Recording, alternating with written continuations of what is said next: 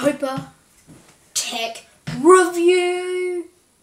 Oh no, I sucked that up. Copa Tech Central. Okay, welcome back to Copacabana Tech Central with your Copa Tech team. Jordan and Pop. And Z. Now, we just unboxed an Intel Skull Canyon NUC computer. And yes, see, we know you're here. And what's all the cat fur? And damn animal. So now we're going to put it together.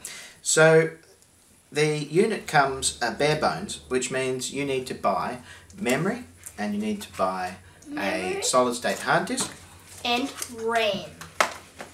The memory is the RAM, and you need to buy Windows to install on it, or Linux if you're that way inclined. So starting off with the RAM, it takes SODIMMs, which are laptop RAM. So you need to buy, and there are 2 slots. So you can configure it with up to 32 gigabytes of RAM. So I've got a 32 gigabyte kit here, 2x16. It's DDR4, and Intel recommend that you use 2133 megahertz RAM. So that's exactly what I've got here, so hopefully we'll have no problems at all. So this is a crucial 2x16 32 gigabyte kit. Other people have been experimenting with RAM that is higher frequency, but we've stuck with the manufacturer's recommendations here today. But keep your ear to the ground, and you might find out how people are going with other kinds of RAM. So that has to go in. It also requires a solid state drive. It has 2 M.2 slots, so you're going to have to buy an M.2 solid SSD. I've bought a Samsung 950 Pro, 512 gigabyte capacity. So that's a high performance drive. It's got NVMe Express, so it's about as good as you can buy today. So you can go 2 ways with your SSD. You can go for cheaper and larger capacity drive, or you can go for the smaller and higher performance drive. So for example, you can get a 1 terabyte Intel M.2 SSD that will slot straight into this, and that will give you high capacity for about the same price as this half terabyte Samsung 950 Pro. So it's up to you. I went for the higher performance. I have some regrets about that. I'm thinking maybe we should have got the 1 terabyte drive instead. Yeah, or you can get that. But that's the way that we were. Okay, you'll need a fine screwdriver, Phillips head, to take off the base plate. There are 4 screws. That comes off quite easily.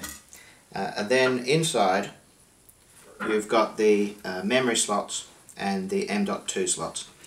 So you can see the fan over this side, quite a significant fan. So firstly, the memory, if you have 2, will go into these 2 slots here. There's an A and a B slot, so take notice of the instructions.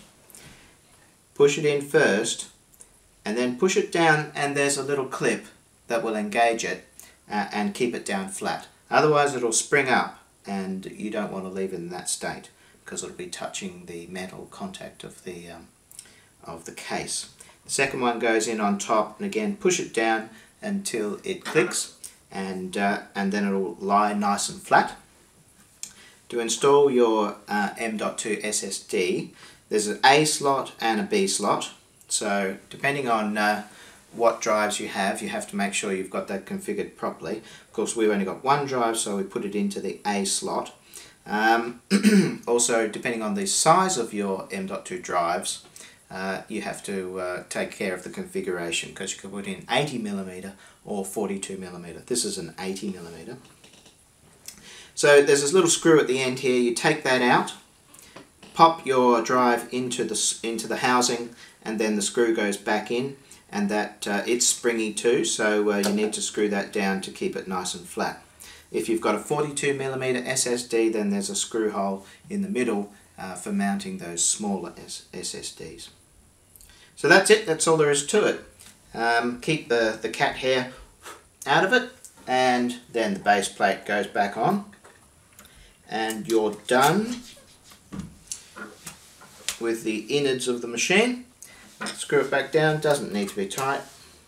Remember, a Phillips head is the cross screw. It's more like a cross. Remember that. That's right.